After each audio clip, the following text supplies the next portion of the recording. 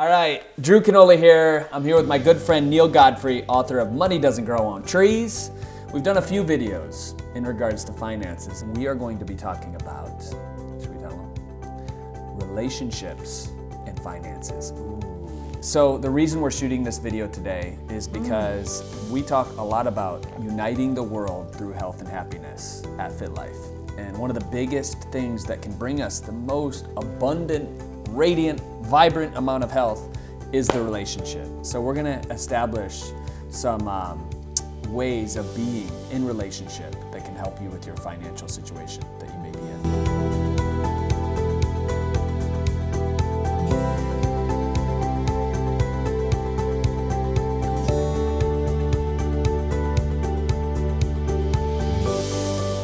For having me on to talk about relationships, because that whole coupling situation is one of the big breakdowns is the money situation. In fact, 85% of divorces are due to money issues. And it's because we're not comfortable talking about that. And I know you've helped thousands of people, if not millions, with this book and everything in regards to being comfortable enough to talking about it.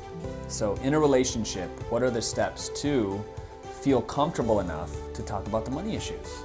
Coming clean with your transparency. What's your debt? What are your assets? What do you make? What is your money situation? Are you coming into that relationship with debt? You better come clean. And you know what? We are not life's report card of what we earn. There's nothing to be ashamed of. So that's number one, come clean. Nothing to be ashamed of. I like that. Nothing to be ashamed of. It's a fact of life. That is the business part of your relationship. It's not the I love you part. It's we're in this thing together. Number two, set goals together. Have you heard that before? I've heard trust me a lot, but anyway, just saying. But the whole point is sit down and then have mutual goals. We have to get the debt paid back. We have to do this. These are our goals. Number three, walk the walk. And if one of you earns more than the other one, then you know what? You pay that prorated proportion. Don't let the other person feel as if they're not as worthy because they're earning less. If you're an investment banker, you're going to make more than a violinist.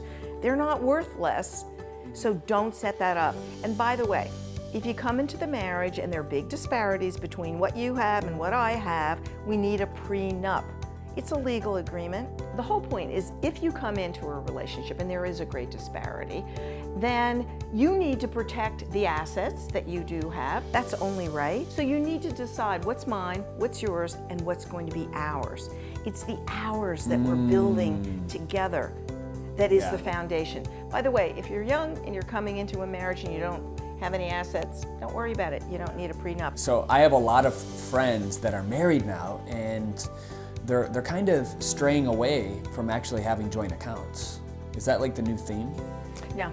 No? Maybe you're friends.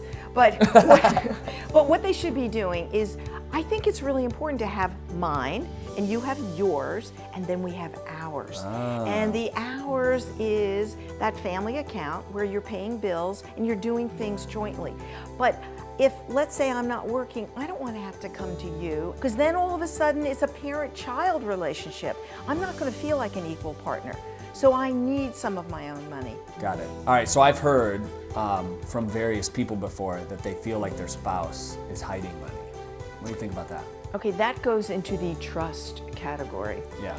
So it's time to come clean. It's time not to hold that back, and you need to present some evidence that you think that is happening, and it's time for the big transparent conversation.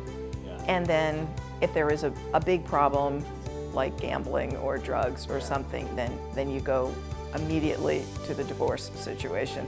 Really? It's not going to get better. Yeah. Okay. If you don't have trust in a relationship, once that's undermined, you know how that works. That's powerful.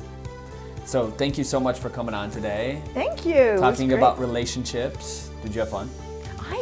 Yeah, I love working with you.